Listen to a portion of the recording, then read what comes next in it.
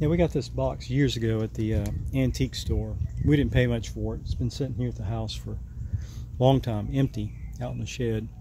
So I'm gonna change it to fit my needs on the camper restoration. I have a storage box, some batteries in it, solar panel on it. So if we want to go boondocking, we can.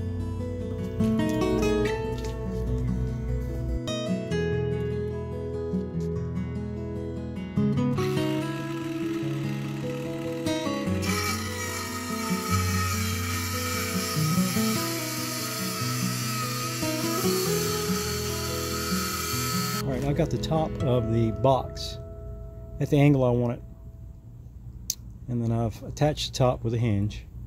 And I got a gasket that I'm gluing into place around the edge.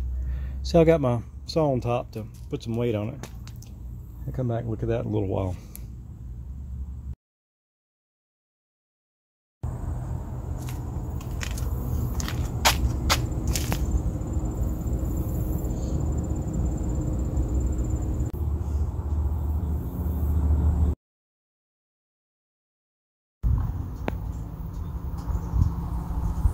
In my box I have 2 lead acid batteries and a 200 watt inverter. It's not very big, but all of this is basically just a proof of concept. I'm going to make the wires a lot neater. Just want to make sure it works. And then I have a 20 amp charge controller. And then I have the meter. Tells me everything it's doing. Like right now it's putting out 14.2 and the batteries are fully charged.